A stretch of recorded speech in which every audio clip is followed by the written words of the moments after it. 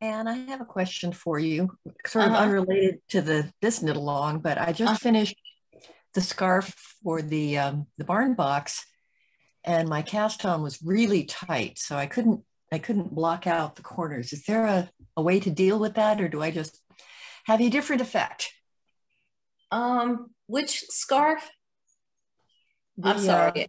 the My third in the thicket. the shawl. Yeah, the Oh, shawl. Sorry. yeah. I don't have a fix for that. Except that you should have Check cast on it more out. loosely.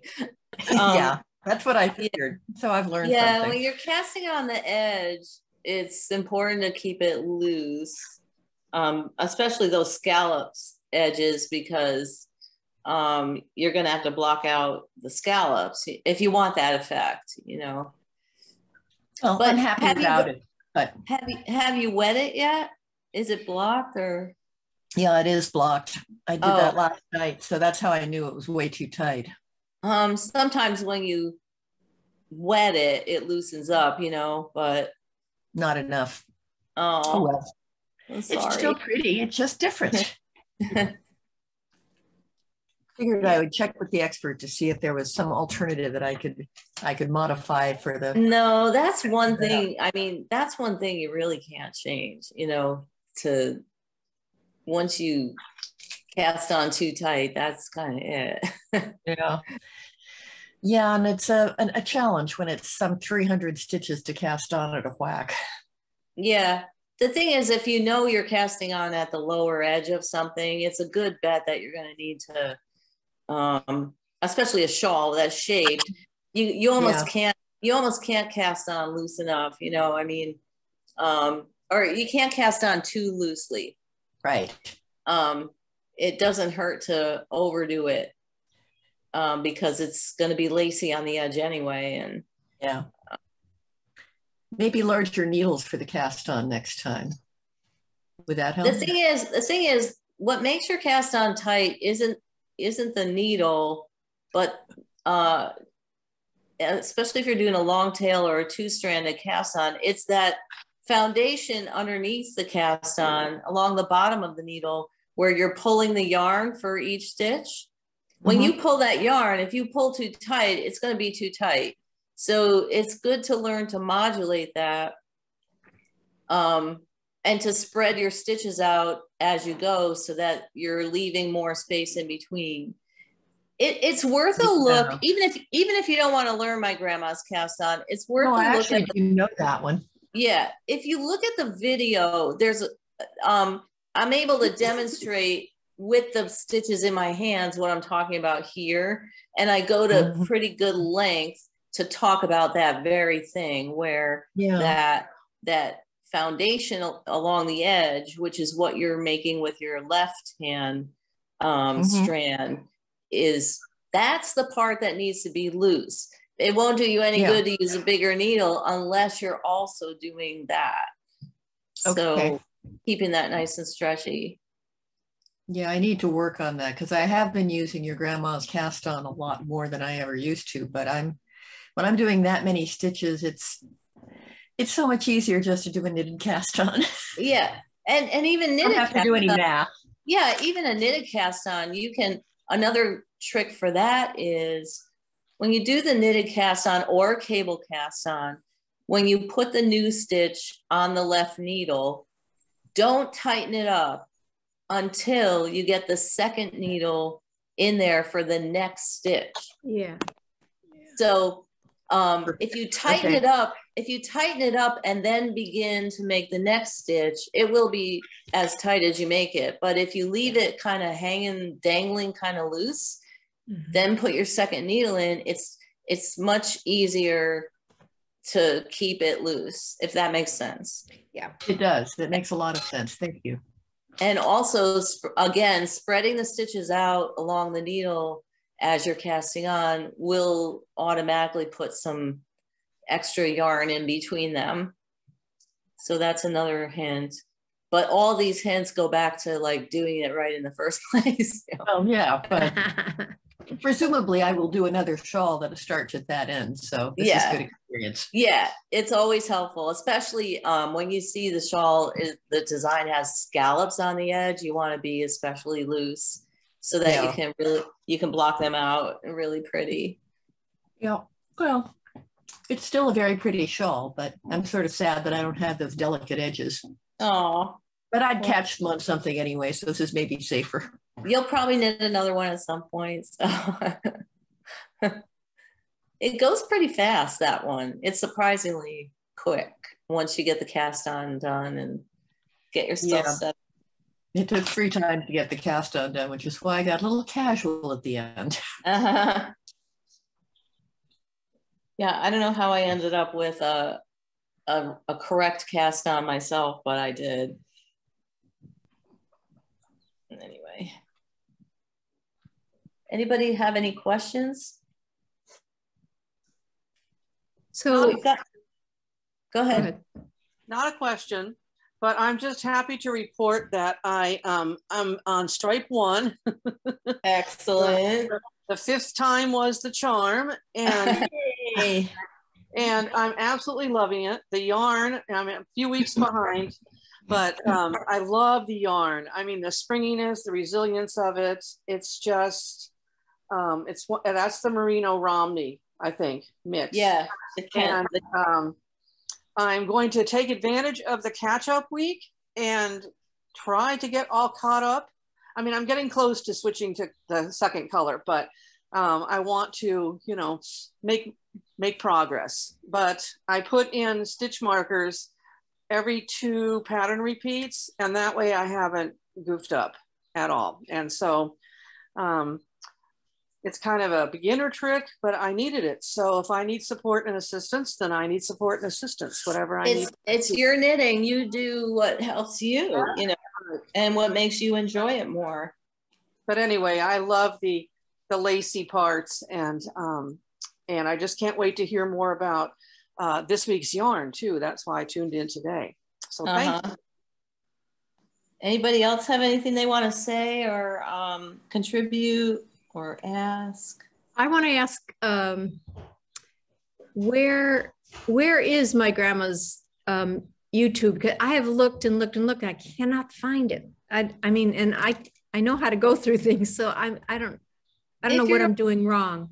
I don't know. If you're on KnitSpot, are you on the KnitSpot YouTube channel? I was, yes. Can you search within that? And it really just type in my grandma's cast on and. Oh, okay.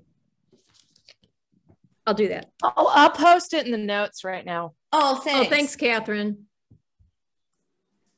That's helpful too. Yeah.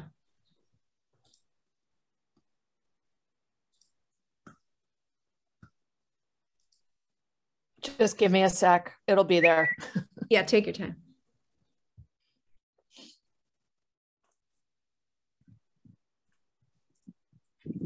So, hi, everybody.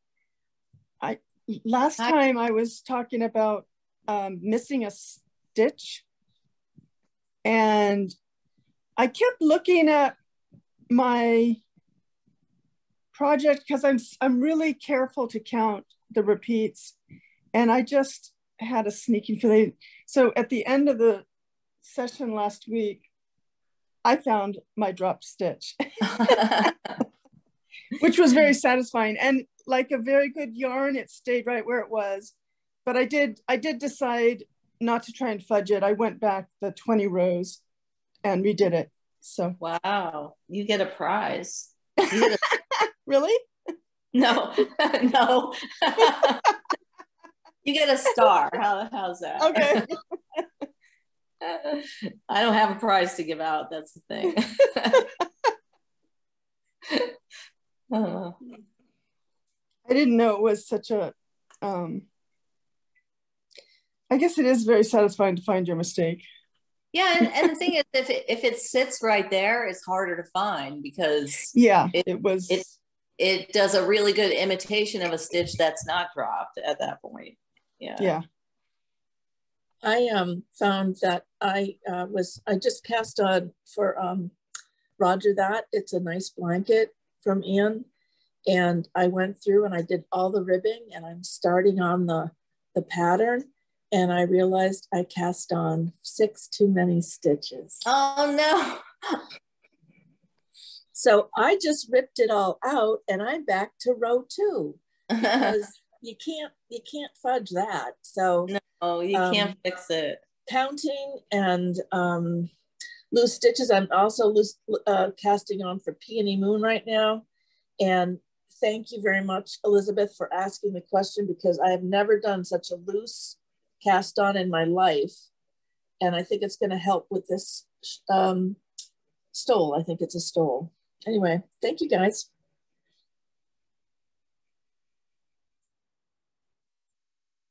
Talking about the number of stitches, I am at the last 2 steps. Yeah, last 2 rows of pattern 1. So where you're doing the cowl, at least the cowl, you increase a stitch. So I took that opportunity just to stop and count how many stitches, and I actually have to add 4 stitches. So that's what I'm going to do. Yeah, if you start skipping around between the stripes, you need to set up you need to use that garter section between to set up for the next stripe. So you need to look at, before you start it, you need to look at the stitch count for that stripe and make sure you've got the right number. Yeah, I'm glad you put those points in there and reminded us of the stitch counts that we need. Mm-hmm.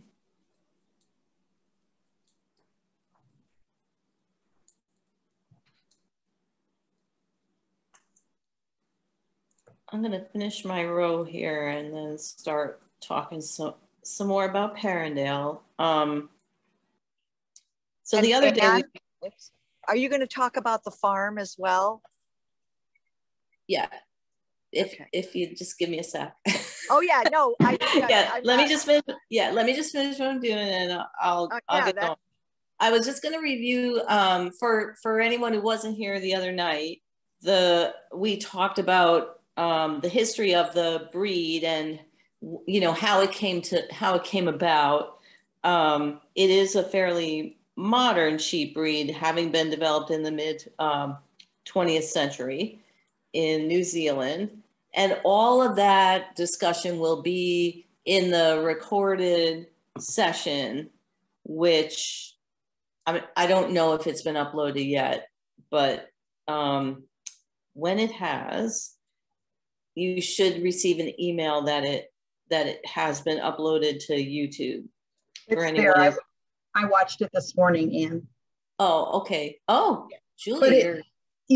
But it doesn't, you can't see all the things that you were showing. Like when you're showing the pictures and everything. Oh, really? There's no way to see those that I could see on the YouTube video. Yeah, I'm not sure. Yeah, I mean, I don't produce the actual videos, so I don't, I can ask Zach if he can put those in next time, because I'm going to show a few more pictures today. Okay.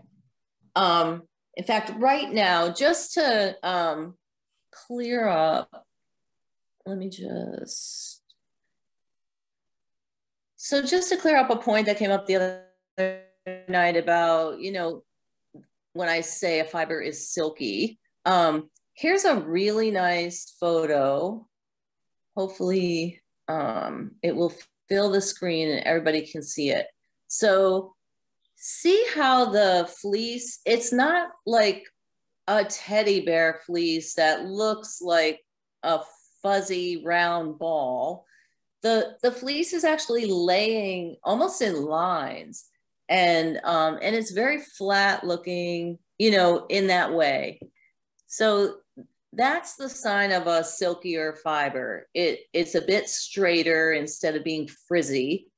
This fiber does have a crimp to it, but not, as tight and fine as merino. So you can kind of imagine looking at this photo that, I don't know if I can, I can. Can you see that where I magnified it a little bit? you can kind of imagine that as the sheep runs along even, this fiber might blow around a bit or bounce around a bit. You know, it's just not that frizzy of a fiber. So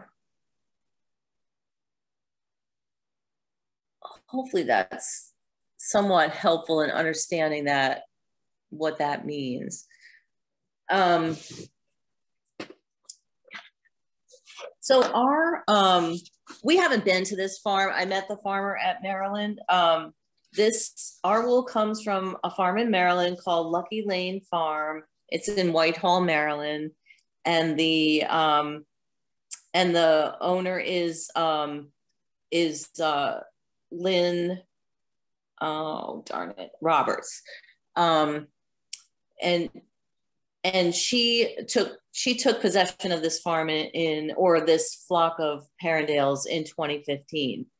But and that's pretty much what I know about the farm. I have met the person. She's like totally immersed in this breed. She's really fervent about breeding colored Parendales. So she's specializing in that real dark fiber that I showed you the other day. Let me just, for anybody that didn't see it,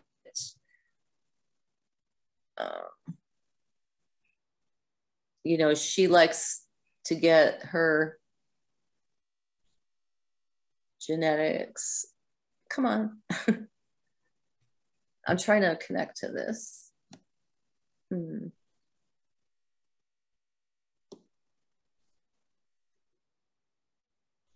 It looks like this got frozen somehow.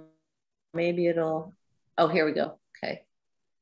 So that's a real, you know, that would be considered like a black sheep, but obviously it's got a brown to it. You know, it's a black brown.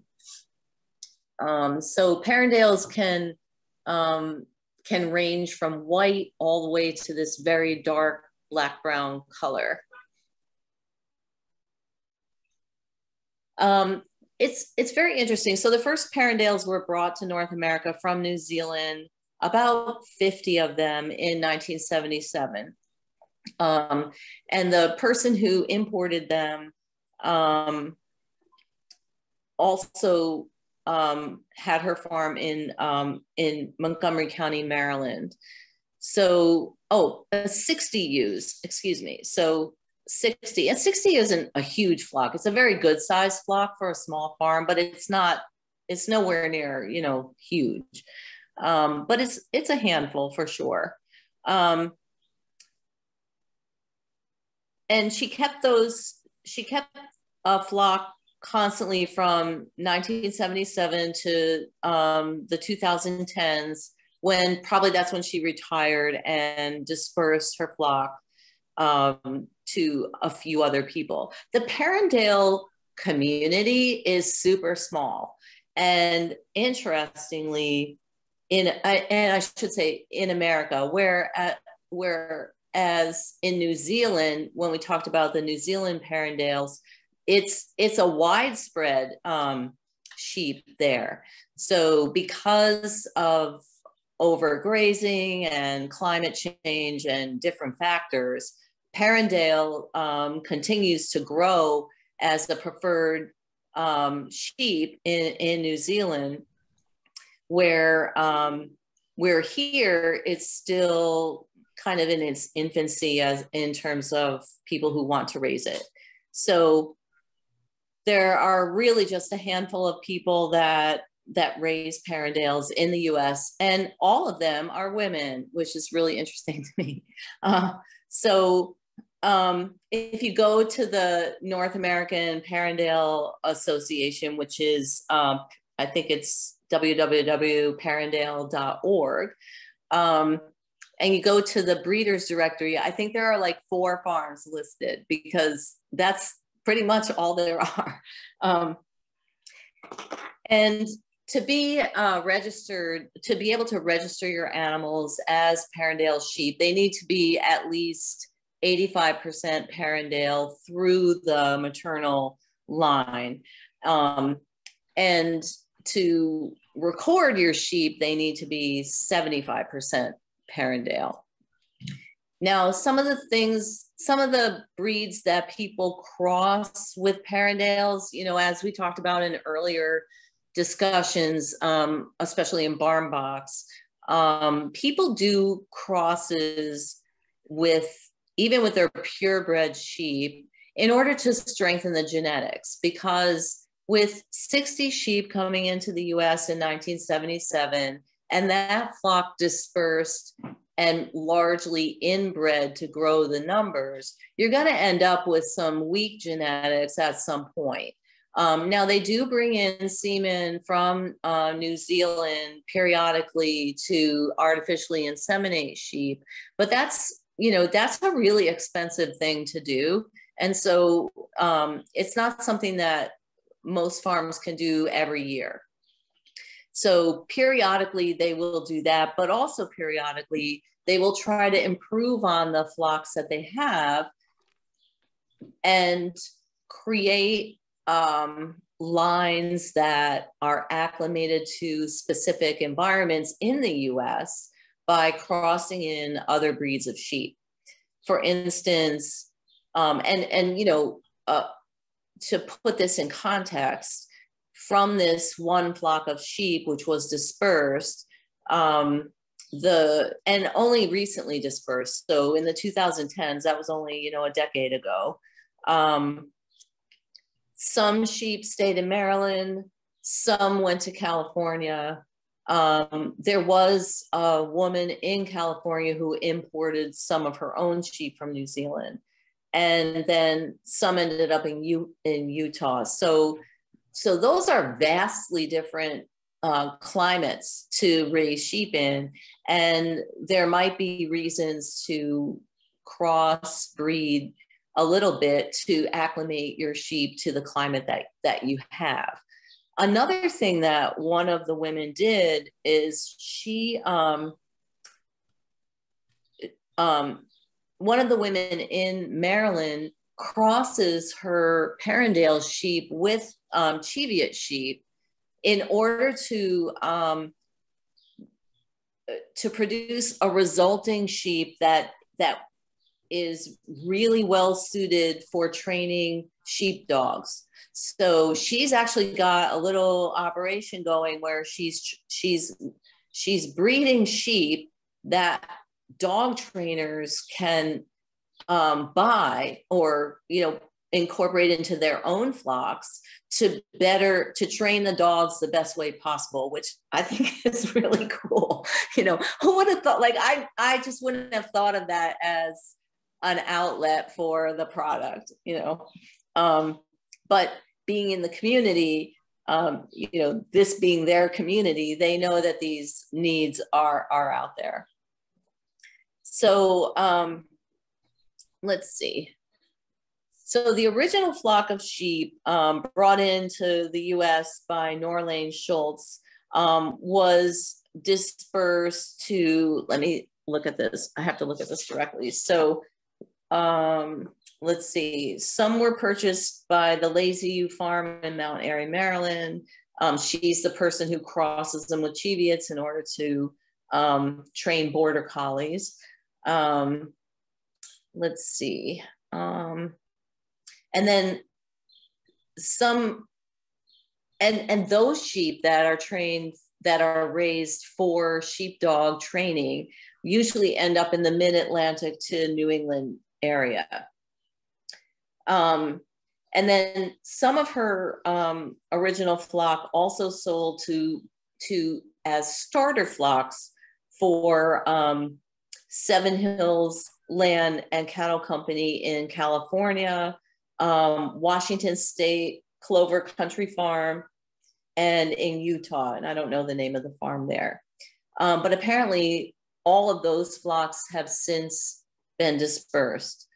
In other words, people retire and that's what you do with your farm when you retire these days. It doesn't pass down in your family so much anymore as go to someone else who appreciates it better or gets sold. But most of the purebred Parendales in North America at this point do track back to that original flock that was brought in, that was created in California with this woman who in 1989 purchased ewes from that had been brought in by from New Zealand by Norleen. So it's kind of like all very incestuous and connected. So it's very interesting that way. A couple of people have brought in like rams from New Zealand, but many people are turning instead to artificial insemination. So it's just much easier. Let's see. So that woman in California who created a flock which now produces a lot of stud sheep for other flocks, she's a hand spinner herself. Her name is Marta. She kind of diversified her flock by introducing natural colored sheep, which she has bred with a high percentage of Parendale. So by importing natural color sheep semen from New Zealand, she's been able to breed pretty consistently a range of colored Parendales. And then, you know, good rams from those flocks get sold to other Parendale producers so that they can begin producing colored fleece or colored sheep of their own in different parts of the country. Let's see.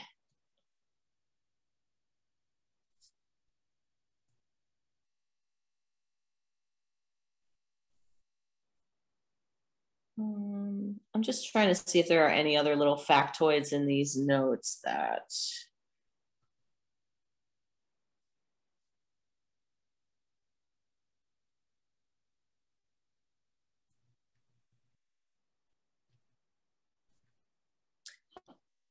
I think that's pretty much it. So at this point, there are 4 registered breeders with the North American Parendale Association. 2 of them are in Maryland, 1 is in California, and 1 is in Utah, I believe. And ours comes from Lucky Lane Farm in Whitehall, Maryland. And those are the pictures that I showed you the other day. Let's see. Let me show you a few more photos. Sorry, my hand keeps, it's hard to keep my hand from covering the camera here. Okay.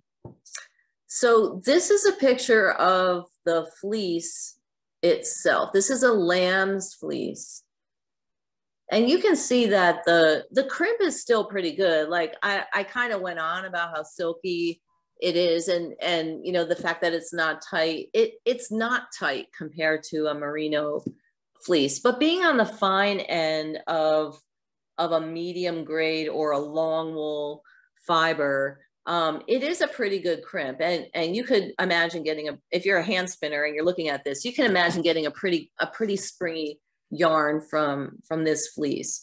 This is a washed fleece, and you can see that what happens here is along the hair shaft, you get different tones of color. So it starts out white closest to the root, and it's a little bit yellow on the outside, and then turns kind of a grayish taupey color towards the tips. And conversely, a dark fleece will be very dark near the root and bleach out a little bit in the middle, but then be almost golden at the tips. And this is what we kind of saw in our fleece. Then when you blend it all together and spin it up, the final color can appear a lot darker than you might guess that it would on the hoof. Let's see.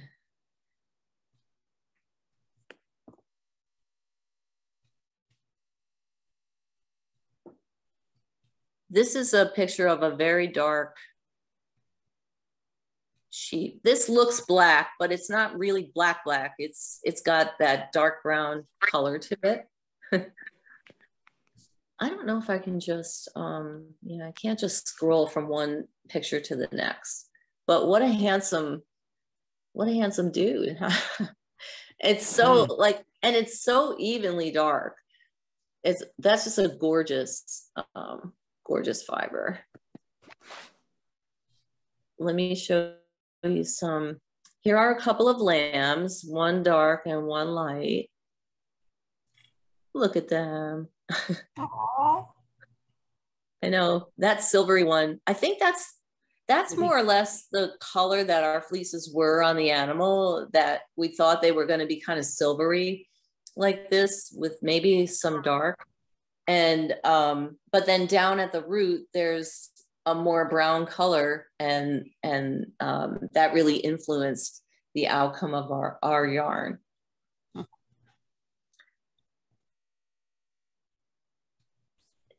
How old are they? Those look like they're about, I don't know, maybe between 3 and 6 months.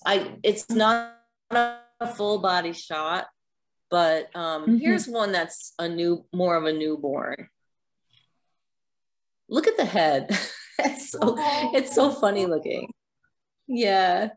I know you think of lambs with these little narrow faces, but they don't all look like that. It almost looks like a rabbit. A rabbit dressed like a lamb.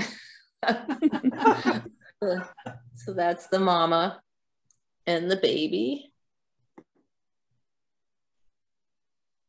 I know pictures of lambs are always worth looking at, right? And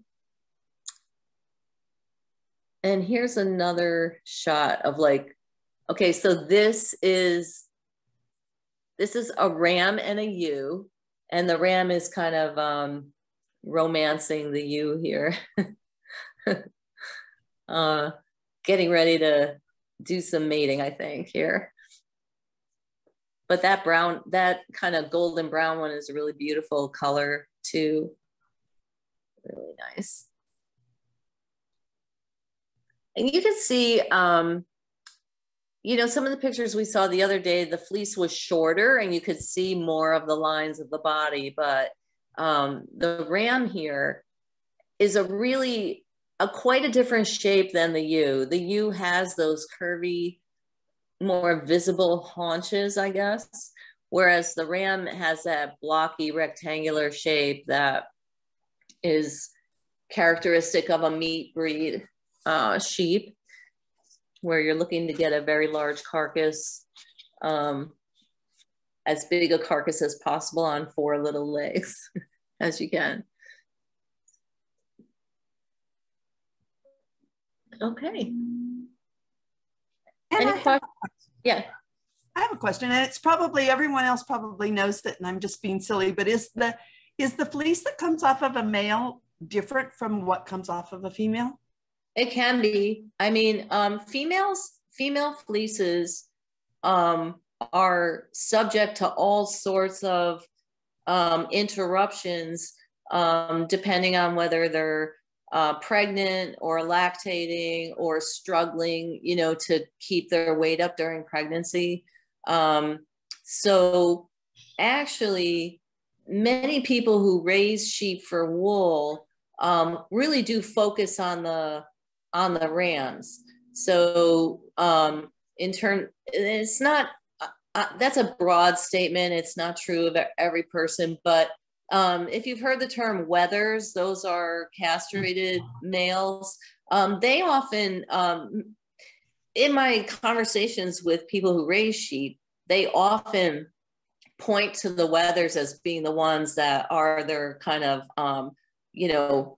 store and trade. Their wethers have the ability to be more consistent year after year to produce really nice fleece. They're not useful for breeding, but if you are if you're into focusing on wool, they can be a really good producer for you. That would way. make sense because their body's not being depleted when they get pregnant and all of Exactly. that. I mean, the thing about fleece is that you can hold up a lock of fleece and you can see the history of the last year in it. If there's been a drought or, you know, sickness or mites or pregnancy or lactating or any of those things, it's like a timeline of the events of the year. And some of those things affect only the females. So yeah, their fleeces can be different. Interesting. Okay. And not to mention the fluctuation of hormones that occurs with any of those events is gonna affect her fleece. Whereas males don't really have that hormonal fluctuation either. Right. Okay. All the same things that humans deal with. Right. And please, anybody who knows more about sheep than me, please pipe up if I'm saying something wrong. Or something that you feel like you need to argue with.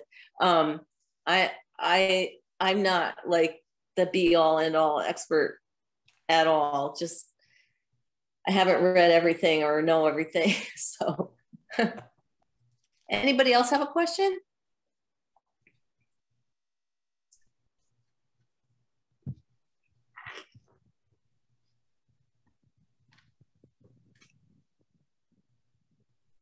I'm knitting with our barn box yarn today. You're mean. I'm just kidding.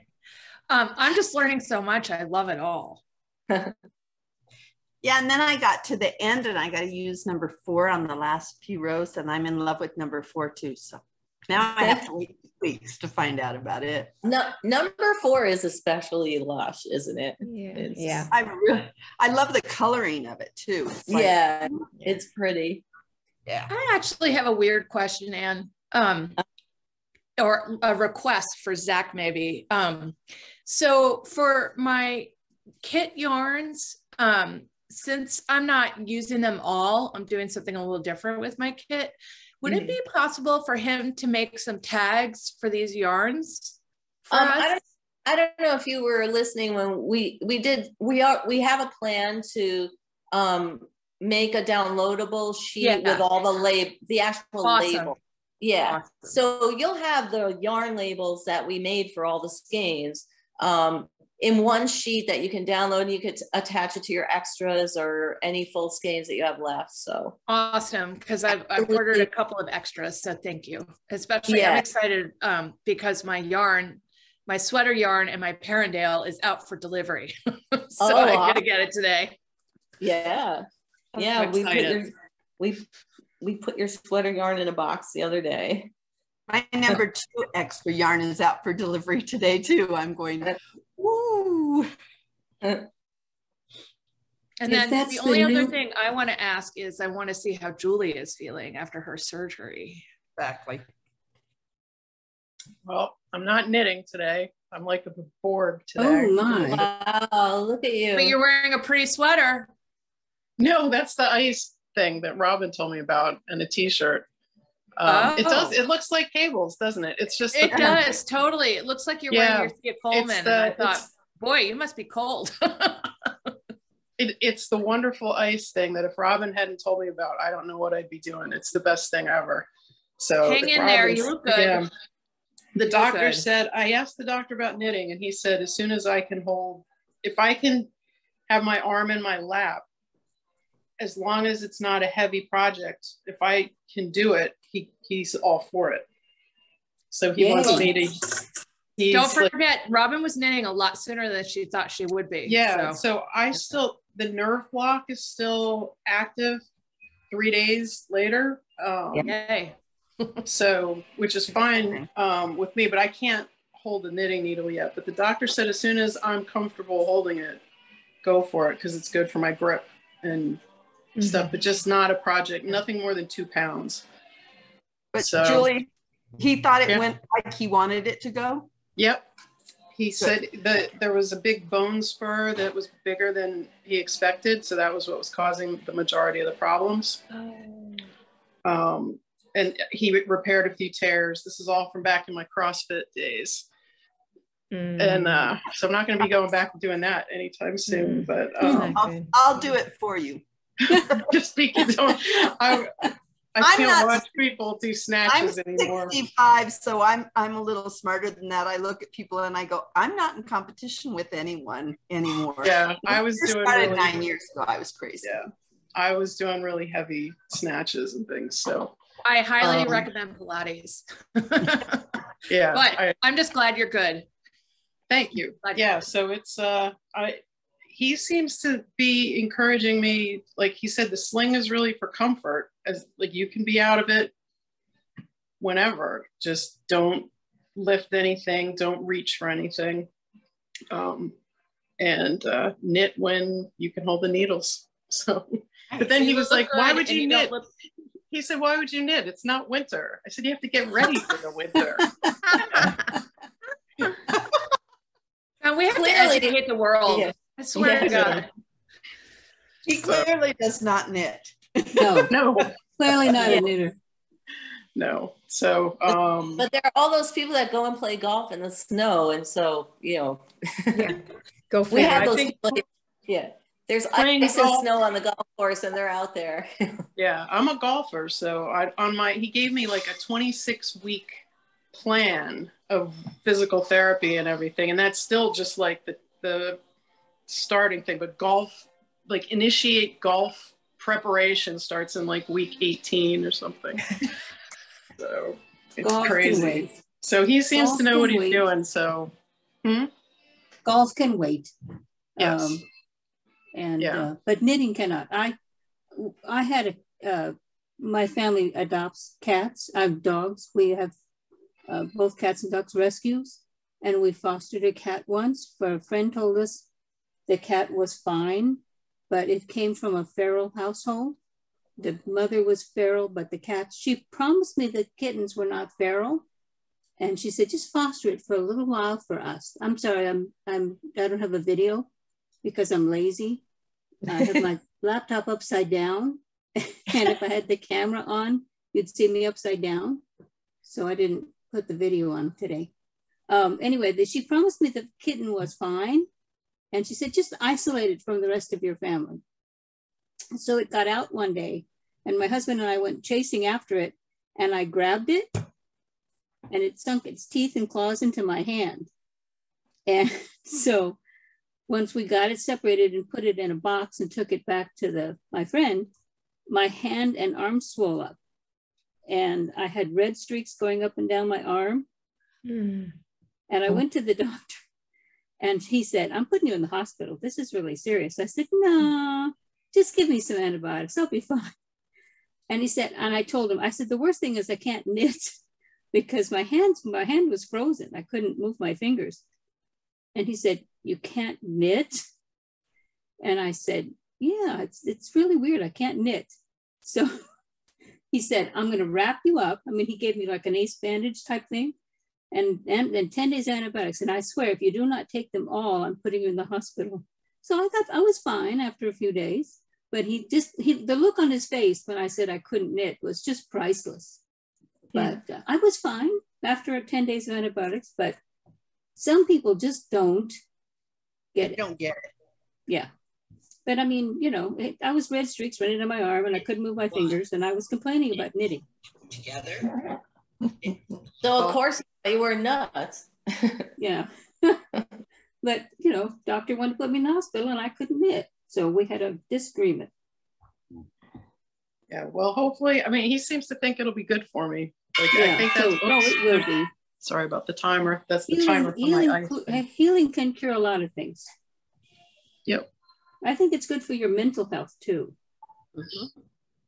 Yep. Well, hopefully you'll be back up and swinging when the Rhinebeck sweater knit along starts. Oh, we'll see. It'll definitely be something in pieces. I definitely can't knit like a heavy sweater. So I did finish the week 3 clue Tuesday. As soon as we got it, I knit that right away because my surgery was Wednesday. So I was like, I have to get this done before I have to put this all away. Because maybe you'll be knitting again by the next clue. 2 weeks. Yeah, then I'll have to weigh I'm doing the blanket though, so it can't be more than 2 pounds. So I have to keep track. Oh. Well, maybe you could do Anne's new worsted sweater.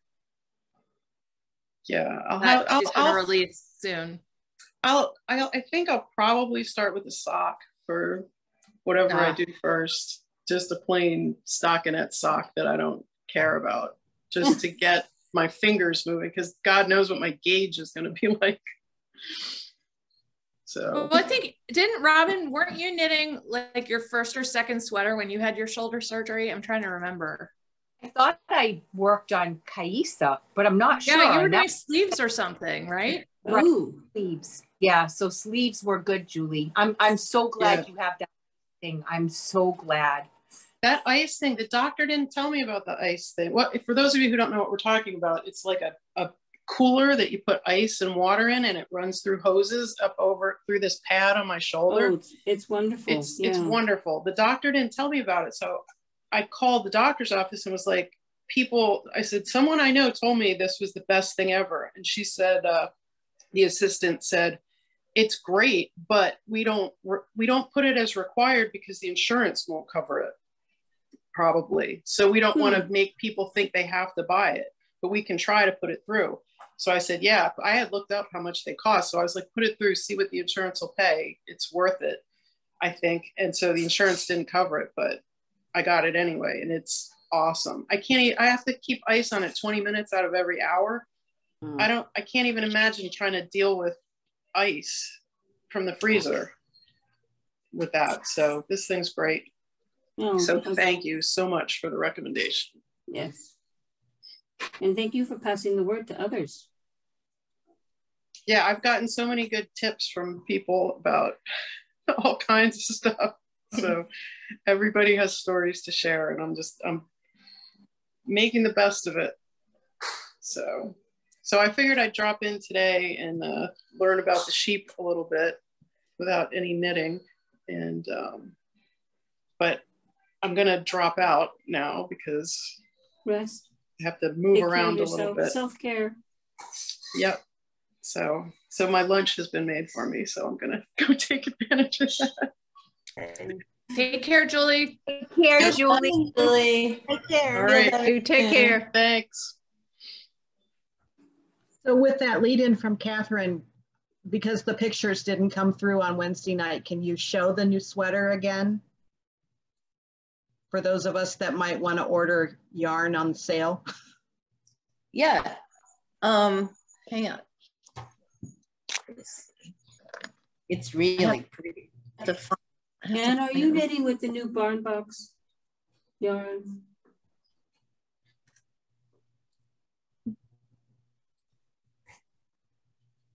You wouldn't want to show it to us, would you? She won't. She's frozen, but she won't show it to us. Oh, for sure. You know she won't show it to us. She doesn't. She likes to tease us. She's mean that way. Yeah. Some of us like surprises. So that's the pullover. It's unblocked here, so it doesn't look its very best here. But that's the crew neck pullover. That's the crew neck pullover already. I need that. And then let me get the picture of the cardigan. My yarn's already winging its way to me.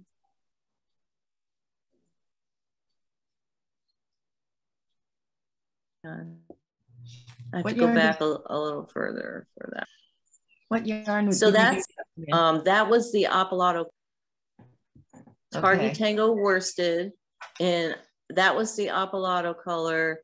This is the Nuevo color. That's what I got, the Nuevo in the cardigan. And in a moment I can bring up the pattern. And tell you again. So for these, I use approximately 1,300 yards of yarn. Okay. Let me make sure about that. I think that's right.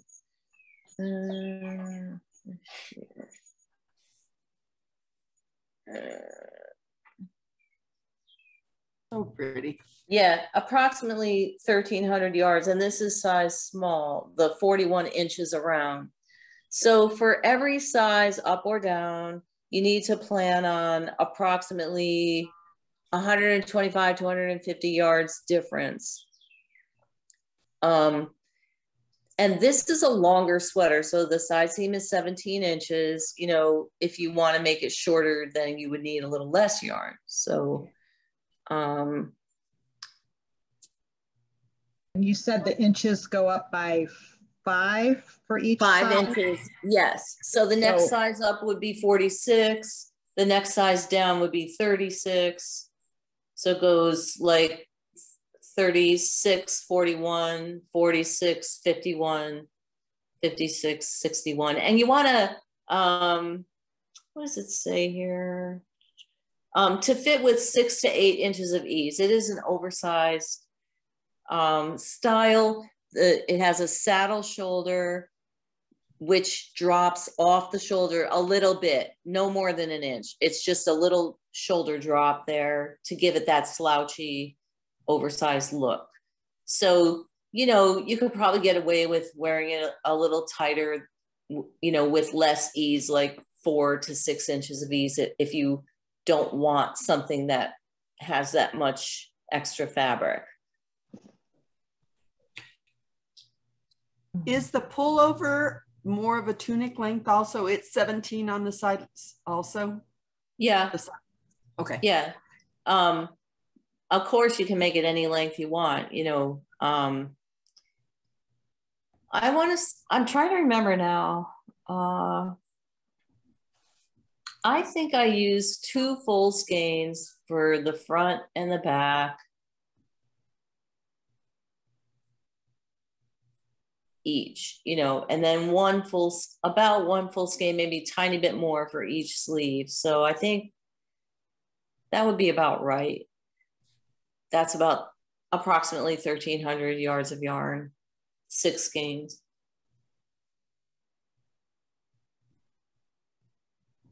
And there's a V-neck, so there's a V-neck option for both the pullover and the cardigan. Pockets are optional.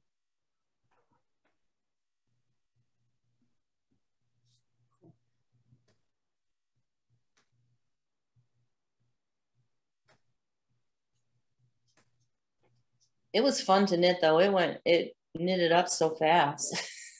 And the needles are size 8 and 10. Oh. Yeah, let me just see what the gauge is. The stockinette gauge on larger needles is 12.5 stitches and 22.5 rows equals 4 inches. And in the textured rib pattern, it's 16 stitches and 23 rows.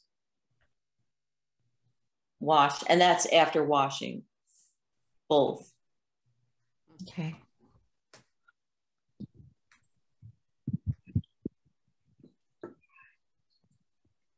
Anne, can I ask a question about birds in the thicket? Uh-huh. On the edge, when you have us bind off 3, do we bind off 3? Do we bind off according to what the stitch looks like, or according to what that last edge stitch is? Yeah, I think you're always binding off in knit, if I'm not mistaken. So let me just open that pattern.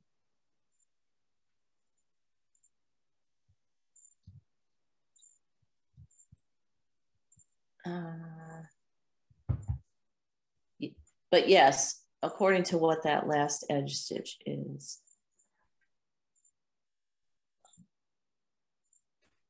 So we just knit Yeah, them all. you're always binding off in knit. Okay. Yeah, because the edging is garter based. So so every in the edging, every row is a knit row basically. And so you'll be binding off in knit. Yeah, I was I was wondering if the edging is supposed to look like a garter edging. Yes. But, well, oh, okay. Yeah. If you look at the chart, you see that there are alternating rows of plain white boxes and then boxes with dots. Yeah, that's the garter. Yeah, so that's garter stitch.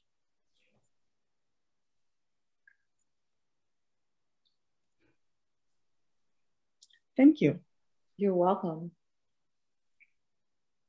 And what would your new sweater that you were showing us look like in confection worsted?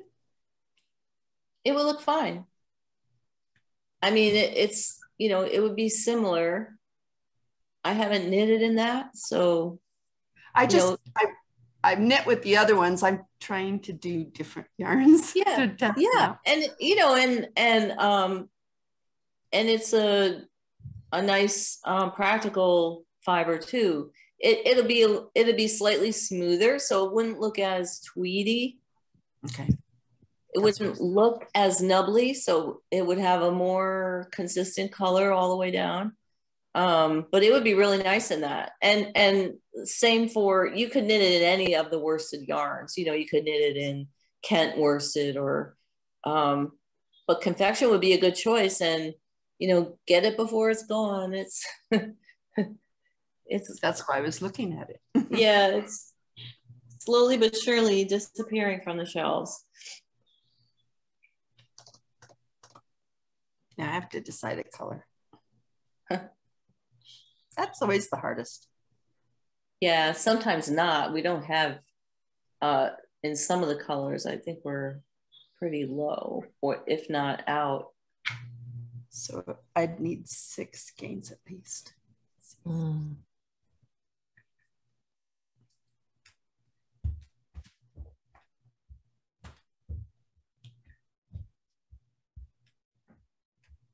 Nope, not in that one. If there's a color that you want that is showing up as sold out, you can always email or call the shop and we can see if we have it. You know, we might have it, but it might be in our cushion or something. Okay. Not the sofa cushion. Backup. Yeah. David keeps a cushion because of, you know, places where orders can cross. So we keep a 5 skein cushion usually on most things until we get down. Looks like the only one you don't have is cookies and cream. Yeah, I think cookies and cream sold out a long time ago too. Yeah, but there's other colors I love, so that's okay. Yeah. And do you think the goat fingering would work with the Ilias CS? Yeah, yeah, that would be really nice. Okay. Oh, Ilias CS. I'm sorry, I was thinking, yeah, Ilias CS. Yeah, I do. What other one were you thinking? I always get Costa Figuera mixed up with it. Oh, yeah. That does take a slightly finer yarn. But the yes, I think that would be really nice because the goat fingering tends to have a little heavier feel. Like I think it knits up a little bit more like a sport yarn, personally myself. Okay. Yeah, it'd be nice and it'll have a nice drape. Yeah.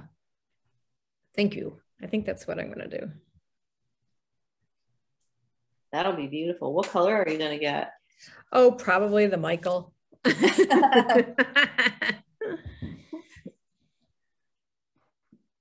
It's really such a beautiful color. It's gorgeous. Yeah. Are we shopping? Well, we're thinking so that we can shop. There is the word sale out there, you know. I know. I did leave because I got a notification that my yarn was delivered. So I ran outside to go get it. Show and tell, show and tell. But it wasn't my sweater yarn. It was my Perindale. Oh, very nice. Nice. So, and I got some Corriedale because I love it. The confection, it's one of my all-time favorites. So That's what I was talking about, making the new sweater with while you were gone. I totally would. I wanted to make it out of that, and I might end up getting some anyway. I went back and forth. So I decided to do the Targhee and then sleep on the confection because I already have a confection sweater. But I was going to, Debbie. So I say go for it. Yeah, I just got done asking Ann about that. I have 2 different colors in my cart right at this moment. So I have what colors? Chocolate dark chocolate worsted or the nougat. Okay, so I did my sweater in the dark chocolate. I'll go get it just so you can see it.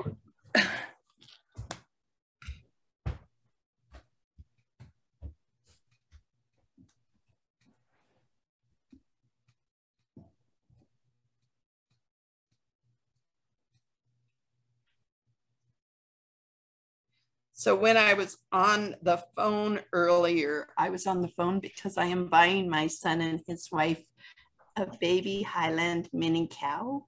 And they're all excited about it. So we'll have the long hair and it's a little baby one. And now they're talking about getting goats to go with it. And I said, cashmere and mohair?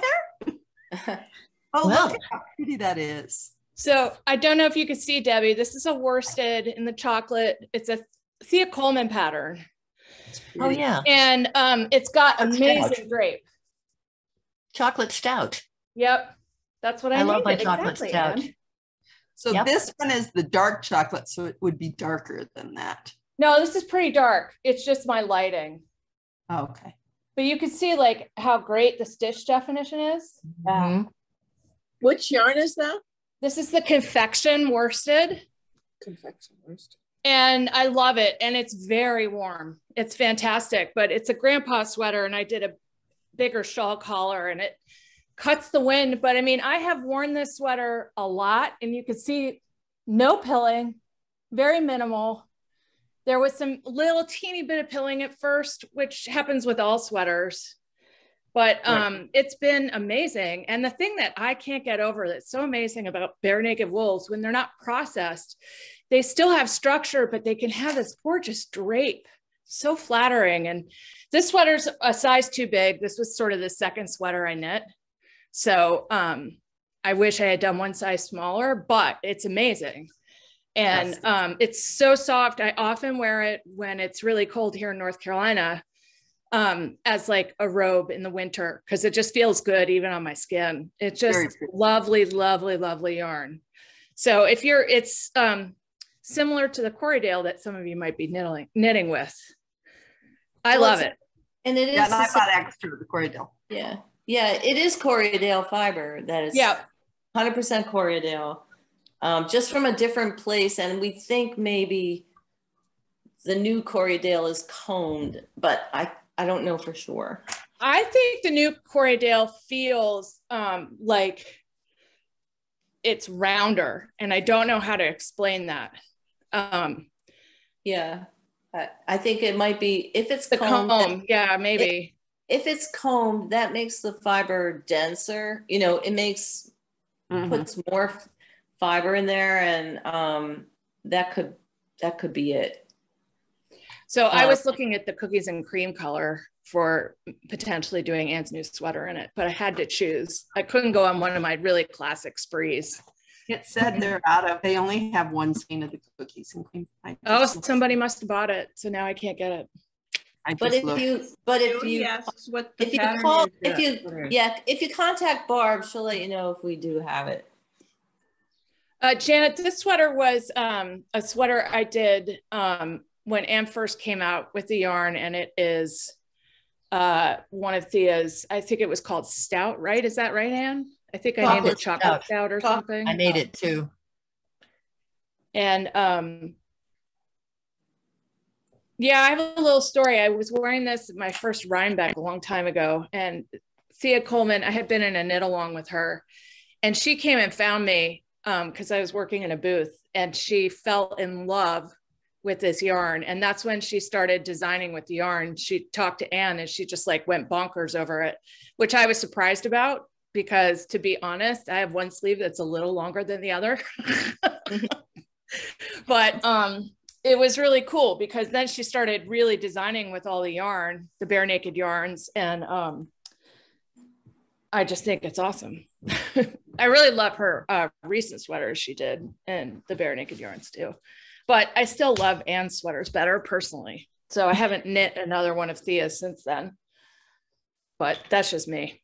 I found the construction of the sleeve on that sweater rather peculiar. It was difficulty with it, but I still love the sweater. And I've got a chest, and I find personally that having a more tailored sweater, the way Anne designs, just suits me better. Having a better fit in the shoulders, and I always get stopped when I'm wearing one of Anne's sweaters, not so much when I wear another one. So that just tells me all I need to know. When I was working on my Elastiez, I was waiting at physical therapy to go into my appointment, and someone stopped me and said, you know, you could sell that on Instagram. People sell sweaters on Instagram all the time for a couple $100s. I said, sweetie, that wouldn't even cover the cost of the yarn. Yeah, right. My time. No, you know, I was like, you can't afford me. And like I would want to get rid of something I worked that hard on. Exactly. Never, ever, ever, ever. Yeah. That always befuddles me when people just assume that when you knit, your first thought about everything you knit is how can I unload this as fast as possible?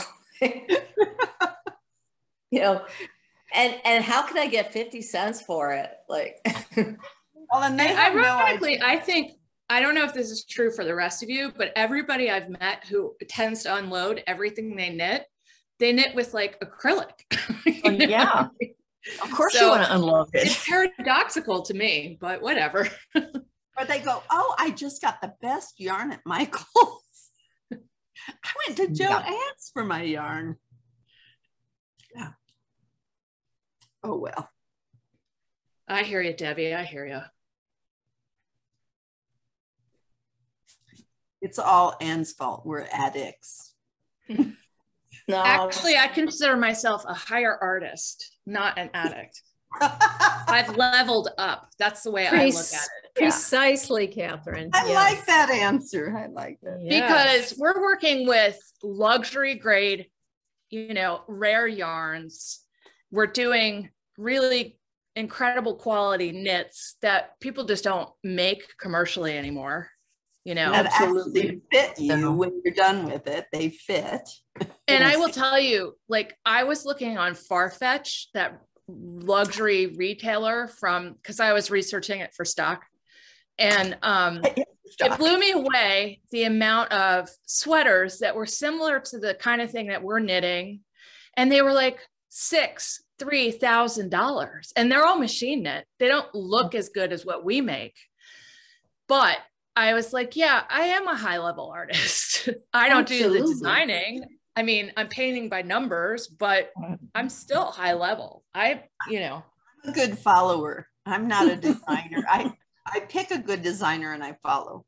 Yes. I remember the first time I knit with Bare Naked. It was before it was called Better Breakfast. Do you remember that, Anne, when you first the breakfast put it blend. into breakfast blend? Breakfast it was before it was called It was before it was called. Yeah, we still have breakfast blend in stock. No, I mean before it was even called. No, it was before you put it into a club, and it was before it was actually called. Yeah, we put it in the club and named it Breakfast Blend. Yes, and I said this is the best yarn I've ever knit with. And I said, I'm going to buy everything I can out of this yarn. And that's still my favorite. And I knit everybody I know gets socks out of it for their birthdays. And it is really good sock yarn, I have to say. And it lasts forever. I mean, the people, they wear it out, I mean, over years and years. And they say, I need more socks. Oh yeah. They get more socks. And even my daughter-in-law, who is allergic to wool, asks for it. I mean, she says she's allergic to wool. And I think it's because she had at some point in the past, she had somebody scratching wool. Says, oh, that's the best socks I've ever had. Well, and some people are reacting to, you know, the plethora of chemicals that are on so many wools, you know. Yeah. There's plenty on most commercial yarns to be reacting to besides the wool itself. Yes. Again, now, are you Carol Cairns? Is your last name? I am. Oh, okay. Hi, Carol. Yes, Carol is a long time, and anyone who participates in the Ravelry group knows Carol. She's been around. Yes, I test knit for you years and years ago. Yeah. So yep. I did. I think I did the David sock. Mm-hmm. And but I do have a question on the breakfast blend, not the better breakfast blend. Is it de-haired also? No, that's the difference. That's what I was thinking. So Better Breakfast is de-haired, and but it's really not. I mean, oh, it's gorgeous. Yeah, I'm making a blanket out of it. I was wanting it if it wasn't de-haired, because I would love to try and knit with some that's not de-haired. Yeah, nice. I mean, if anything is going to be comparative, it will be those two, because you're still not going to find a lot of hair in it. It's the level of hair in alpaca fiber is directly related to the grade of alpaca so really low grade alpaca is going to be full of hair, and that's something that it's just a sorting thing really. And high grade alpaca is going to have very little hair, but even at that, de-hairing it does make it really nice and much less, quote, allergenic, although having the hair doesn't make it, it's not an allergy related thing, I guess. Mm-hmm. No, again, and people who say, I can't stand wool or I'm allergic to wool, it's because they have different ideas about wool from the past. Yeah. And or they really are reacting to the new stuff. Or they really are reacting to something, but it's not the wool. It's something else that's in it. So I proselytize for wool. I mean, the good stuff.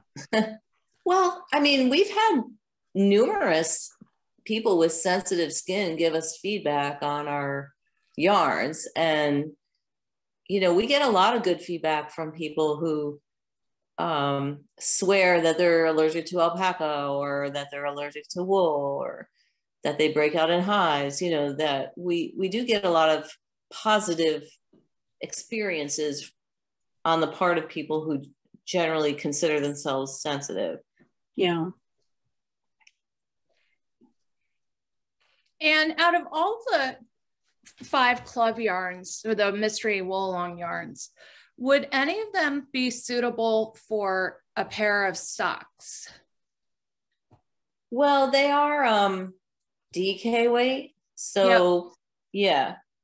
I mean, I'm thinking heavyweight socks for like skiing or skating or something, or just like almost like a slipper sock. Yeah. Yeah. I mean, I made sport weight socks for David, and I think they're really thick.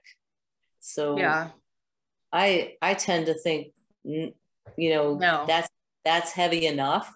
But but just because getting them over the heel, it starts to get really stiff if it's too thick. But then there was that designer that made those worst weight socks for Festivus a couple years ago, which was kind of crazy. But a lot of people ended up converting those into leg warmers because they were so thick. Yeah, I forgot about that. Yeah. But some people like really heavyweight socks. Yeah. My son only likes slipper socks. He doesn't like slippers. So I mean, I would say that the Kent would wear well, and the 5th yarn would probably be a good choice. But the Kent and the Perendale would be less prone to shrinking or anything like that, you know, and felting. So anything that's prone to felting is going to shrink on you, and that can make for a stiff, uncomfortable sock. Yeah. Well, that's something I never would have thought of. So there, I go and learn something again. Thanks. Yeah. So you want to look for yarns that are resistant to felting and shrinking. So the long wools, the Kent and the Perrindale would be good prospects for that. I have to say that my husband really likes a good warm sock, and I tell him to get it wet and wear it in his boot so it felts precisely to his foot.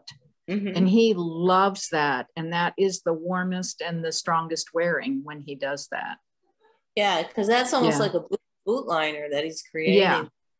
Yeah. And the Targhee yarn makes the Targhee Sport makes a really nice thick feeling sock that is still lightweight and really good wicking. You know, it pulls moisture away from the skin and keeps you warm. And I know Audrey made a couple pair for him out of that yarn, right? I did. Yeah. And unfortunately, he's not the best at toenail management, and I have to mend a hole.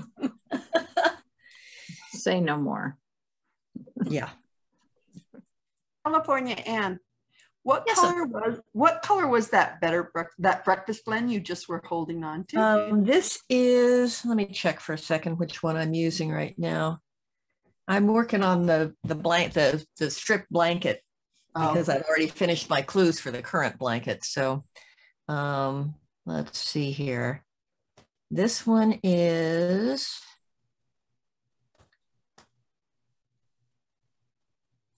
this is Flapjack. Okay. Oh, I love Flapjack. And yeah, I really like the old breakfast blend just fine. I mean, Better Breakfast has a lot to be said for it too, but they're just different. Yeah. Well, I've been wanting to try it for a really long time, so I may just bite the bullet. But I was looking at the Bakery Rye. I did I did a strip of that too. Do you want to see it? My son's socks I did in Bakery Rye. I did a sweater in that. I did Anne's Subterranean. Why don't you hold up all your colors so people can see? I think she's got like 5 shades. She's running. Yeah. Are you getting the DK? Yes. Just be aware. I mean, it says it right in the listing, but that old breakfast blend has less yardage than the new Better Breakfast blend. So it's slightly thicker. 220? What? I thought it said 220. Is that right? No, that would be worsted. It's probably like 260 or 250. 220 on my old labels here. That's what it says on. Oh, it does say 220. Okay. Yeah. Okay. Yeah. I know this was when we were working with the mill that was doing whatever they wanted with our yarn. So yeah, just be careful. That's what one? The Bakery This is the Bakery Rye. Okay. And then this is what they look like together. So you can see that the Flapjack's quite a bit young. Flapjack is much lighter. Bakery I think you're out of the really dark brown. Yeah, we don't have that. The last of that. Yeah, that was the first color to sell out. The burnt toast or whatever we called it. Yeah, it's really lovely stuff. I love that they're all food. Yeah. They're all breakfast food. Yeah. Make me and then the other one's the oatmeal, right? Yeah. There's a lighter one, oatmeal. Yeah, this was another one where we got our club yarn in 2 shipments, and one shipment was like a totally different color than the other shipment. So some people got oatmeal and some people got flapjack and had to duke it out with each other. Yeah. So that's the oatmeal. Would you rather have pancakes flapjack, or would you rather have oatmeal? They're both pretty. They're both pretty. They both taste good. Well, I don't know about the yarn. Yeah, I like all of those. Those are all beautiful colors. Oh, yeah, I can't go wrong with any of them. And any of them would look nice on you, Debbie. Okay. I mean, I think the Bakery Rye or the Flapjack would be your best bet. That's what I would have a tendency to go towards. The oatmeal reminds me just a touch of reindeer, and since I have the reindeer already, I'm trying to stay away. Agreed. Yeah. Yeah, it's kind of close to that. Okay. Sheila? Yeah, and I'm looking on the website right now, and I'm trying to figure out, of the stone soup fingering, which of the darkest colors are less brown or more black? The stone soup comes in only one color. It's 5 shades of one color. So the color doesn't vary between, it's a gray, brown, leaning toward gray. You know, it's not like super warm. Yeah. And it's just 5 shades from light to dark of that same color. So it's really my personal preference if I should get slate or river rock. Correct. Yeah. I mean, the river rock is really dark.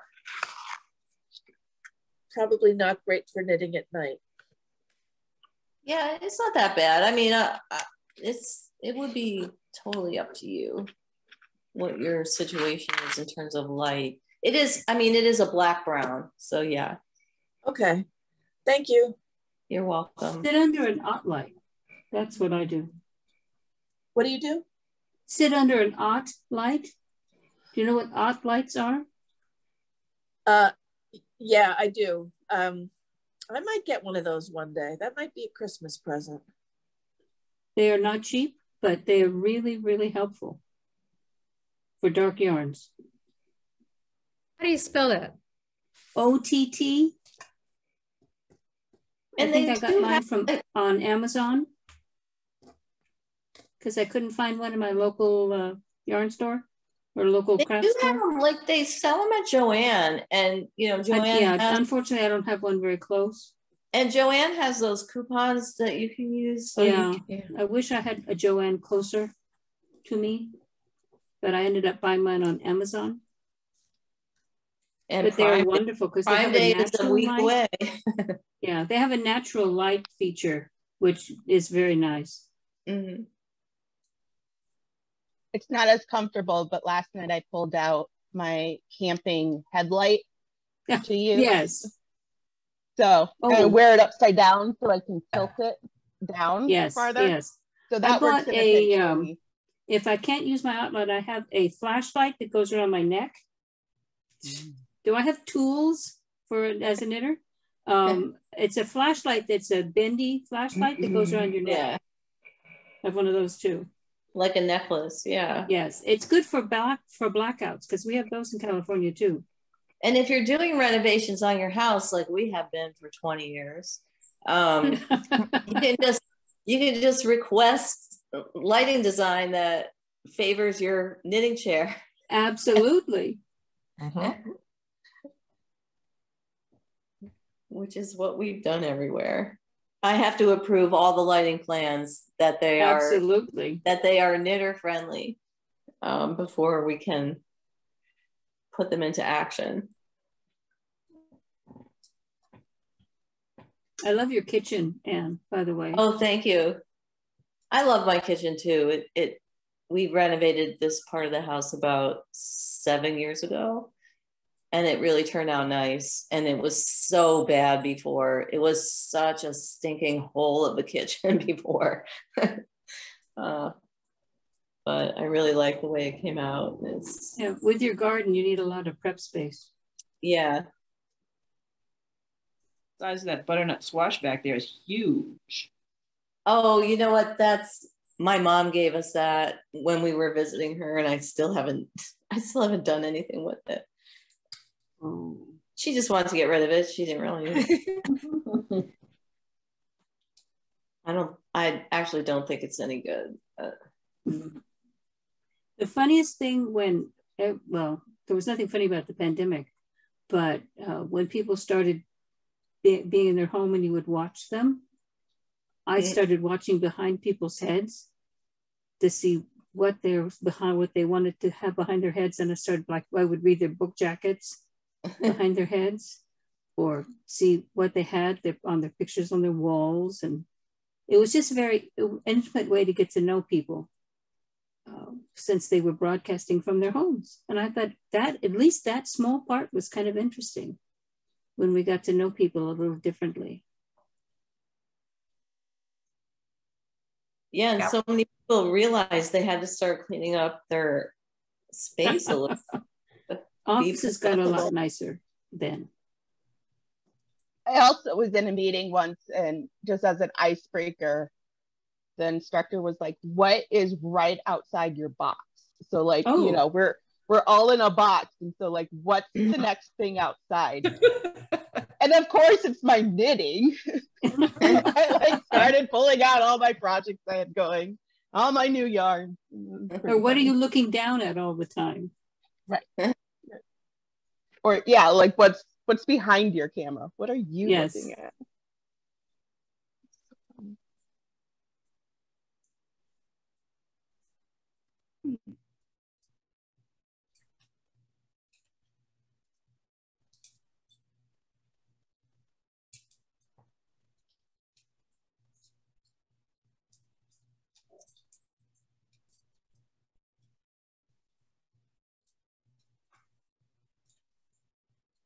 And I'm curious, with the yarns in the Mystery Knit Along, do they have colors, or are they so unique that they don't need color names? Yeah, for the most part, we're calling them like natural cream, natural dark, just like that. If we decided to bring one in as a line, you know, as a new line, we'd have to, you know, work that out. Right. It's interesting with the Perrindale and the Kent to be like, oh yeah, it's gray, but then you have two grays, and it's like, well, yeah. Well, the Kent is an existing line, so we gave the an official name, the Folkstone. Yeah. Gotcha. What's up? Do you need to go out? I'm sure they're hungry.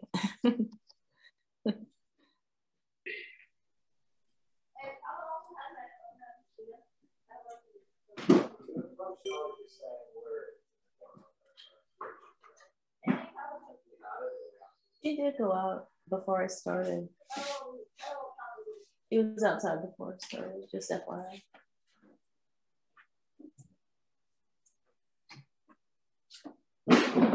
No.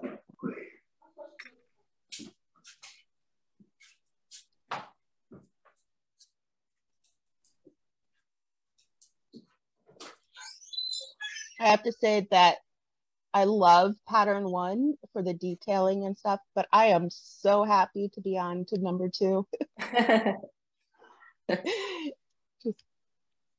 I hear ya. I love knit purl patterns myself.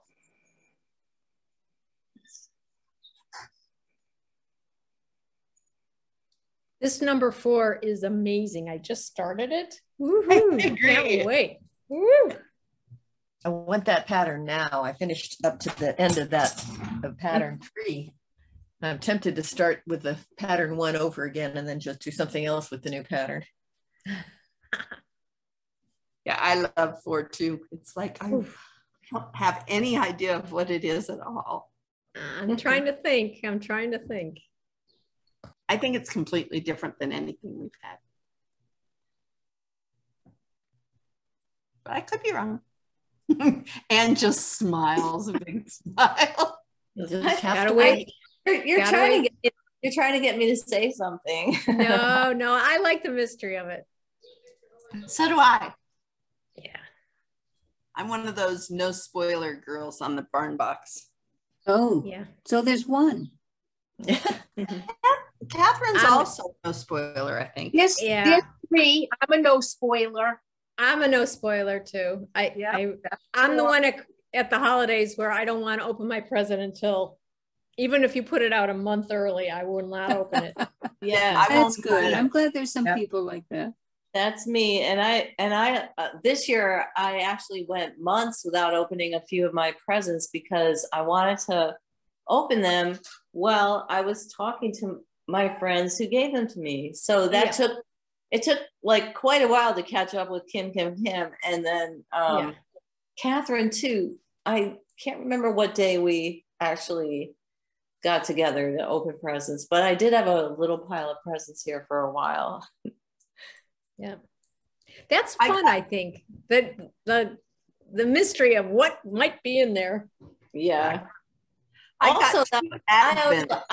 treat myself on a on a, you know, it has to be a day when you feel like I really need a treat or whatever. And then open.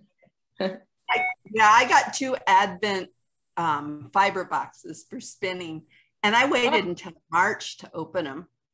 Because I kept going, ooh, I have something fun. That's great.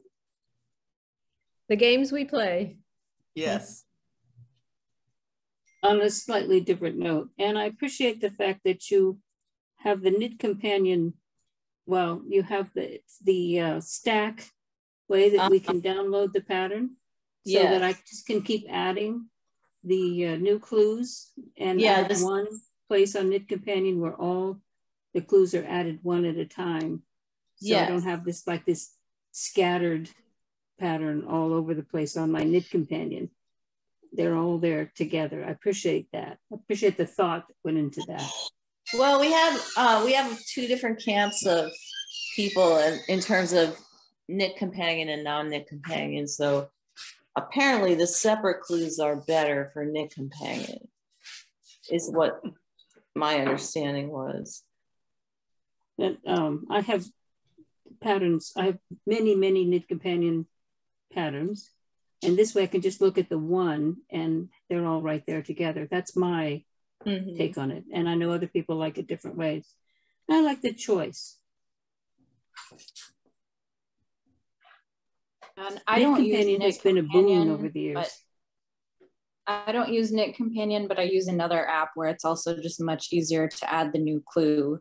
Yes. Than to try to pull things out from the compiled one. What do you use? I use an iPad app called Notability. And then I have all kinds of notes in there, as well as my knitting pattern notes. Interesting. So it allows you to add notes, much like Knit Companion does, just to specialize or to, so you can come back to it sometime later and say, oh, this is what I did. That's helpful.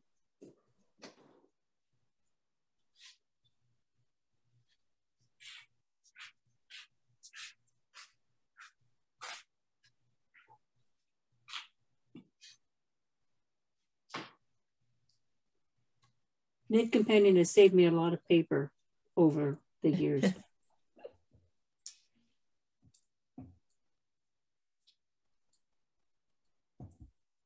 Yeah, I don't think I've printed out a knitting pattern in probably 8 years. Wow. When I first started knitting, I printed everything out and put it in binders and had, you know, the tabs all set up, and I had like 2 shelves worth in my bookcases, and I don't do that anymore. I did, on the bright side, Anne, I donated all of those binders to my local library, so they can have all those binders for to lend out. So they did not go. And places like senior centers where people don't use devices or digital forms that as much is another good thing to do. Yeah. And then I converted everything to my Knit Companion. Hi, Peanut. Where'd she go? Under your chair. She's under the chair. Hey, Peanut.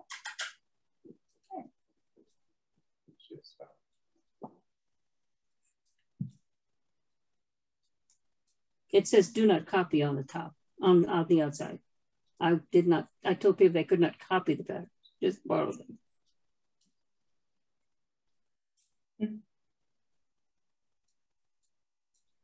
Riley, eat your food. Riley's creating drama lately by not getting started on her meals.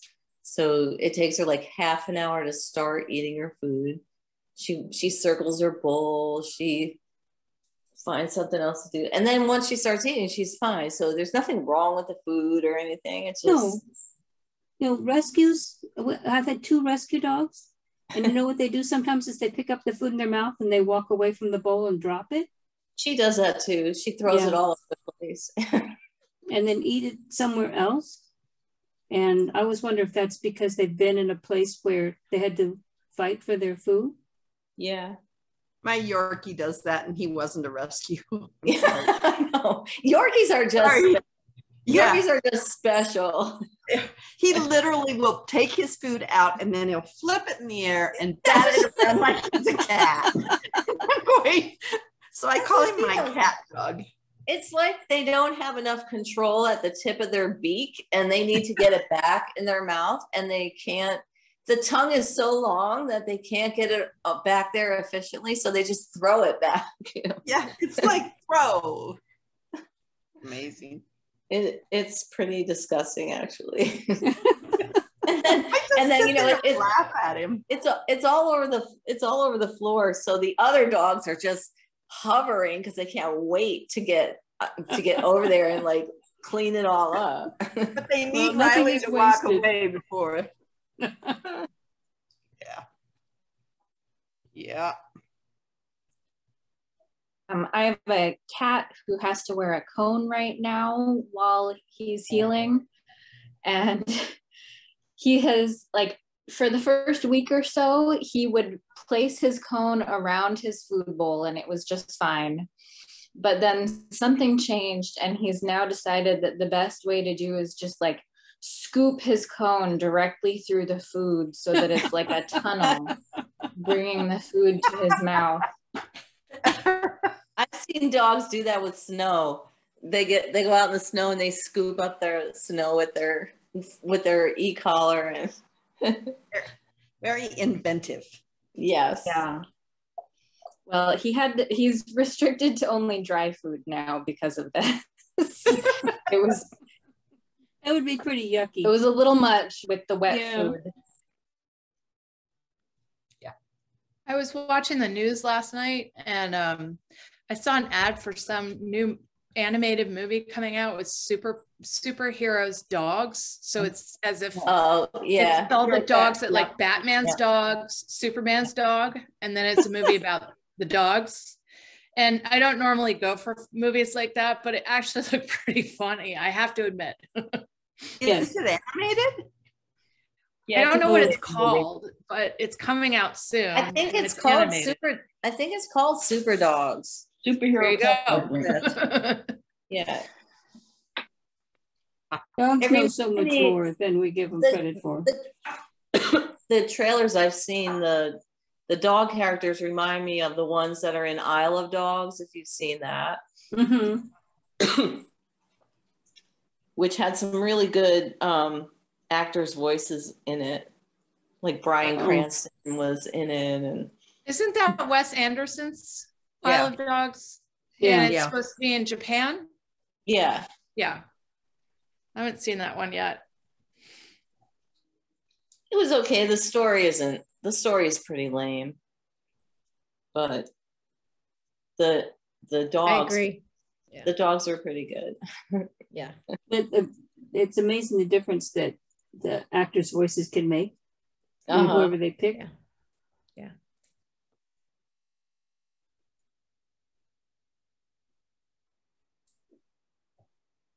My dogs know so much. They pick up on so much. If I'm going to go outside, if I pick up my purse, my dog face plants. I mean, just throws her legs against my leg. And she's just convinced I'm never coming back.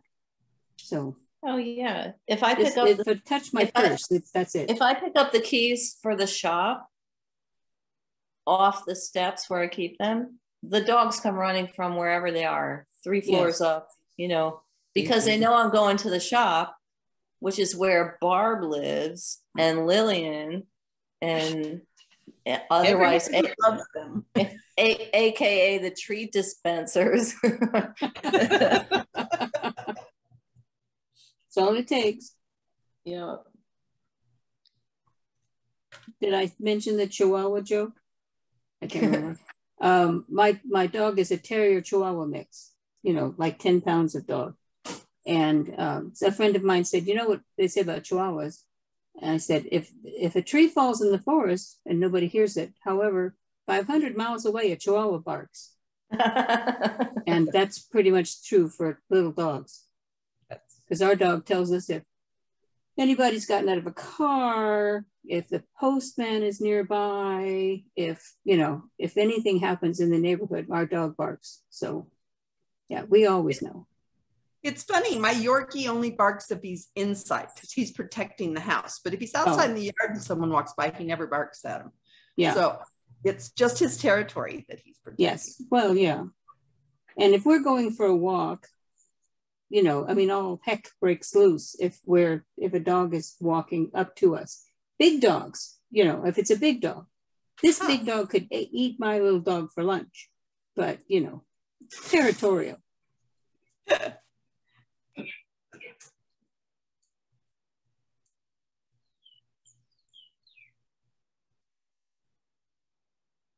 Yeah, Cardigan always comes running when our refrigerator has a special drawer for the cheese. And if I open that drawer, she comes running. Or if I take out the peanut butter jar, it doesn't matter if I take out anything else, but if I take out the peanut butter jar, she knows it. Oh, yes. If I take a piece of cheese out, the dog knows I'm going to give her a little piece. So I take out the cheese and I hand her a little piece, and then I start to put the cheese away, and then she's like, oh, we're done. And she turns and walks away. Dogs are so smart. Or they've trained us, I guess. Uh-huh. Hey, folks, I'm going to go. It stopped raining, so I best get out there and walk. Hey, walk for me too, okay? All right. Here. Nice one. See ya. I should say.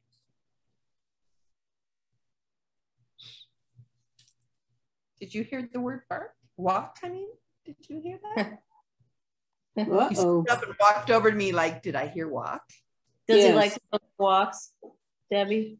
Yeah, he's gone on 5-mile walks with me before. He loves to walk unless it's hot outside. Yeah, they're hot. Same thing with they're really good hikers and stuff. People take their Yorkies everywhere. Yeah. But Riley doesn't like the heat. Yeah, Gibby doesn't like the heat either. He'll find the nearest shade and lay down and lay down. And be like, I have a backpack that I bought him that if I'm out and about and I want to keep going, I can pick him up and hook him into it. And then he can see out. I don't use it nearly as much as I probably should. I just sometimes just torture him. I keep meaning to do that, but it's so hot when I walk the other dogs. I can't imagine having another dog on me. On you? Yeah. To carry around. But David will take her like when it's super freezing cold, and he takes them out in the beginning of the day and the end of the day for their little potty walk. He'll put her in a side bag, a messenger bag, for half of the walk. So just her head is. Yeah. Then it's not attached to her. Then she's not attached to his back, which sounds like yeah. So he takes her out like that, and then she gets down halfway, and she's much better walking home than she is walking away. So interesting. They're all like that. They will stop and mosey on the way outward bound, but when we're heading home, they get more and more intent on just getting there. Yeah. They know the way home. Yeah. And mine's just the opposite. On coming home, he meanders as slow as he can. Like the 3-year-old that doesn't want to go to bed. He doesn't want to go home. Yeah. He wants to stay out longer.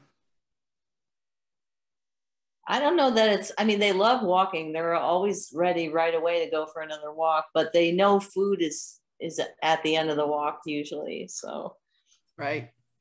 It's already 82 degrees here though. So I don't know that we're going out at 82. Of course it's getting up to 90. So I guess if I'm going, I need to do it. This is the part.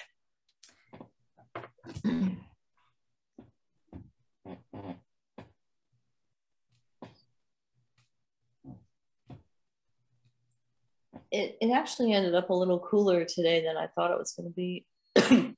We might go early since tonight it's bound to be lots of fireworks outside. Mm-hmm. Yeah, and we're supposed to rain late this afternoon, maybe. I wish it would rain. Yeah. We haven't had rain since I can remember. When they say it's going to rain, it doesn't. Well, we're concerned because on Monday, of course, there'll be a lot of fireworks. Yeah. And we haven't had rain in California since I can remember. So everything's just dry. On Wednesday, when you were talking about rain, it made me think my son has his theater degree and he moved to California after he got out of college.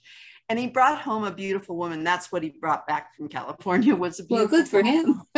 But she was so excited. The first thunderstorm we ever had, she was jumping around out in it because she said, we don't have these kind of things in California. No, we don't. Well, occasionally we will have a great big, well, growing up in California, we have what we call thunderstorms. And I went to visit family in Texas, and those are thunderstorms. Yeah, I mean, that's what ours are. Covers the whole sky, and you know, oh, those are thunderstorms. But you know, it just gets so dry here, and then we're afraid of fires all the time. Sure. Well, and didn't you say you were in Sonoma or Napa? In Napa Valley. Yeah, it makes me think of the fires recently in Napa. Oh yeah, we had to evacuate once from a fire. It just hurts my heart because I love that area. It's beautiful. Oh yeah, it is, and you know, and it's been okay, but some days it feels like California is burning down. It just, I mean, when we had a fire, and we weren't in danger, but we lost all our power, and we couldn't breathe, which is fairly significant, and so we had to evacuate. Wow. Just because they warned us, and because you know you can't breathe and you have no power, you might as well go somewhere else. So, are you close to Yountville? Yeah, we are in the city of Napa. North Napa, and we're about 10 miles south of Yountville. Yountville is one of my favorite trips I've ever taken. Yes. Well, it's amazing for a tiny little town. It's got about 5 of the best restaurants that anybody's ever heard of. 5-star restaurants, absolutely. Yes. Well, Thomas Keller has, I think, 3 of them. And the French Laundry is there. So I was trying to remember the names of them, but they were just absolutely fantastic. Yeah, yeah. We were able, fortunately, to go to the French Laundry once for our 30th wedding anniversary. And it's one of those evenings that's just going to stand out like a great memory in your life, you know. Right. And of course, you have to save 30 years to afford it, but you know, it was just wonderful. But that makes it all the better because it's not something you can do all the time. No. And then, we took my son and daughter-in-law, and our daughter's a real foodie. So every time they served us, she took a picture of the plate and posted it, you know, on social media. It was really funny. Yeah. But no, we love living here.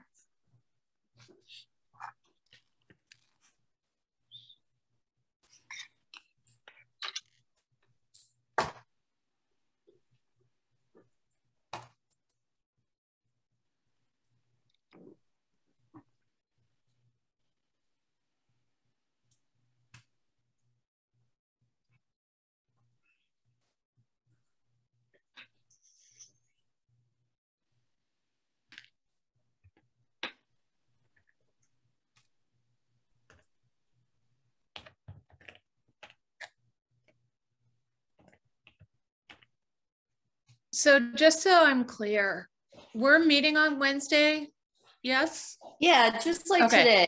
There's no new clue, but we'll just meet, goof off.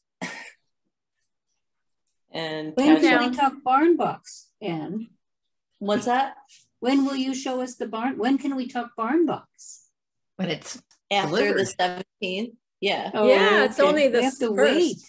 Yeah, yes. We still have a couple weeks for barn box. Oh. So the barn box chat will probably, we talked about this already, but The 17th is a Sunday, so the barn box chat will probably be on the 24th.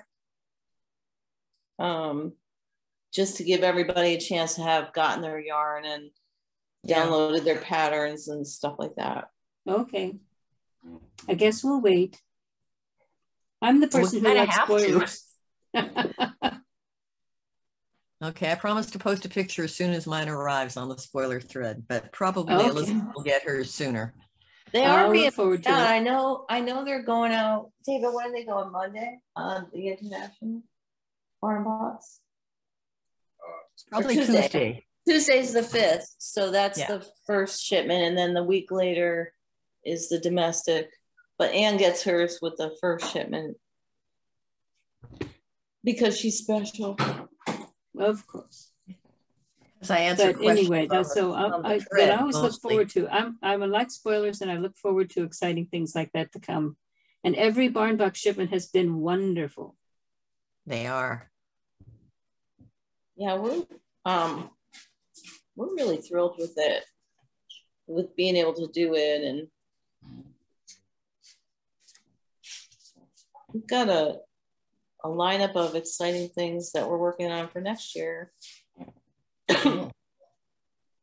Bar's like, there's too many yarns for barn box next year. I'm like, don't forget we have to do the wool along again. What kind you said you have Festivus already, right? Yeah, we do.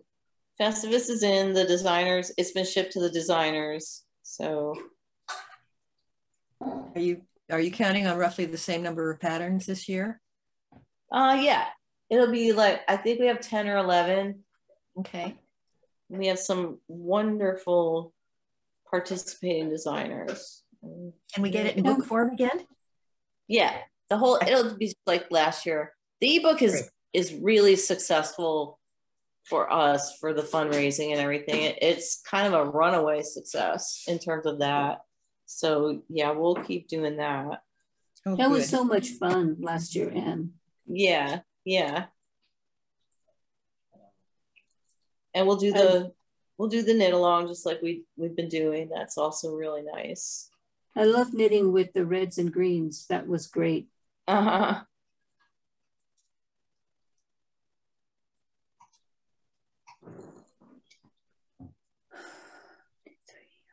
I was just thinking about, was it worsted that the red Festivus came in last year? It was fingering and worsted. Fingering and worsted. Mm-hmm. For all the colors, right? So I wonder if the worsted would work for the new Rhinebeck sweater. Possibly. Since it's superwash and silk, that would be my only worry. Yeah, no. I think it would work. Yeah. The yardage will be similar. I'm trying to remember what the yardage is. Yeah, and I don't remember how many I have. It's not one of our usual yarns. So it is a natural yarn, but it's not one of our usual yarns. So I think the yardage is really similar to what our worsteds would be. And the consistency of the fiber would be very much in keeping with the fiber that I use. So I think it would be safe.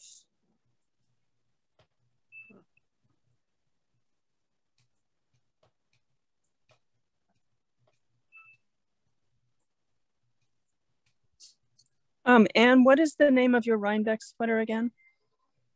It's called Knotty Pine. And is it on the website for yarn? How much yarn to buy for each size? Is that on there yet? Or no? What do you think? What do you recommend for the Targhee worsted for a 3 or 4? For the sample sizes, I use about 1,300 yards, about 6 skeins. And for and the size increments are 5 inches to be worn. Yeah, that's right. You said that. Yeah, to be worn with 6 to 8 inches of ease. And then the between sizes, you would need, the difference is usually between 100 and 150 yards per size. Okay. And that's just really general because I don't have it at my fingertips. I actually do have the graded pattern, but it's on my computer. It's not on any of my devices right now. So. Okay.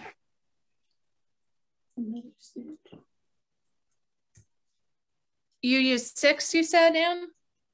I used 6. Yeah, I used about 1,300 yards. It would be about 16. Yeah. Now I'm realizing I probably didn't order enough because I'm a bigger size. You know, when you ordered, I was like, that's not, you know, if you want to make the length the same, that's probably not enough. Okay, I'm going to order it right now. Sorry. I should No, have. it's okay. Yeah. It's all right.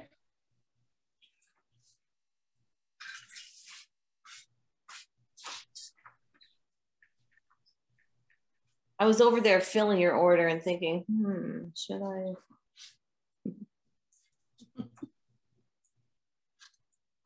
And be sure to put your lot number. I think we only have one lot, but be sure to add that. Oh, I don't know what the lot number is because I didn't get the sweater yarn yet. Or just say you want to match the lot from your previous order. Okay. Susan won't forget. So we have a new person to help with shipping and inventory and watch and customer service, and her name is Susan, and she's really good. She's not a knitter. She's not a knitter, but she's really working out well. So she's not a knitter yet. Right. Just like everybody who works for us, it's not a knitter yet. It is kind of funny that we have so many non-knitters.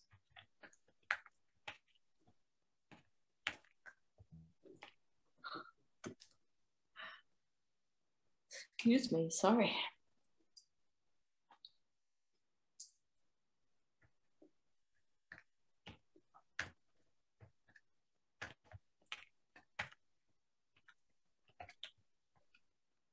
Well, this was a lot of uninterrupted knitting time, but I think I'm going to go and see you all on Wednesday.